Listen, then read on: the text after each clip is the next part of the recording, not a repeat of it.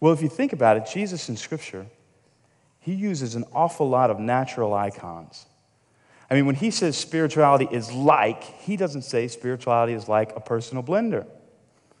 He says spirituality is like farming. Spirituality is like ranching. Spirituality is like relational dynamics. None of those things work the way the commercials say that products work. None of them. I mean, think about, you will be like a tree firmly planted by a river.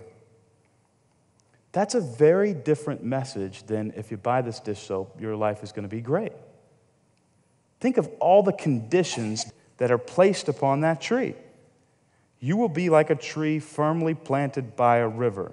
If the tree isn't firmly planted, it's going to die. If it's not by the river, it's going to die. This is reality. And then how does the tree grow? I mean, the commercial promises us instant success. I mean, we are instantly going to be void of all of our trouble and all of our problems. Is that the way the tree grows by the river? Absolutely not.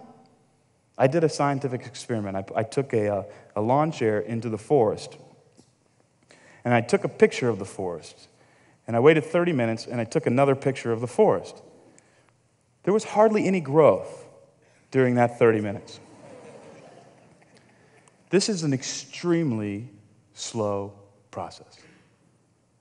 That flies in the face of commercialism.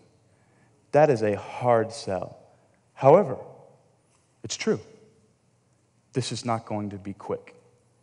This is not going to be easy. Nor is this going to be painless.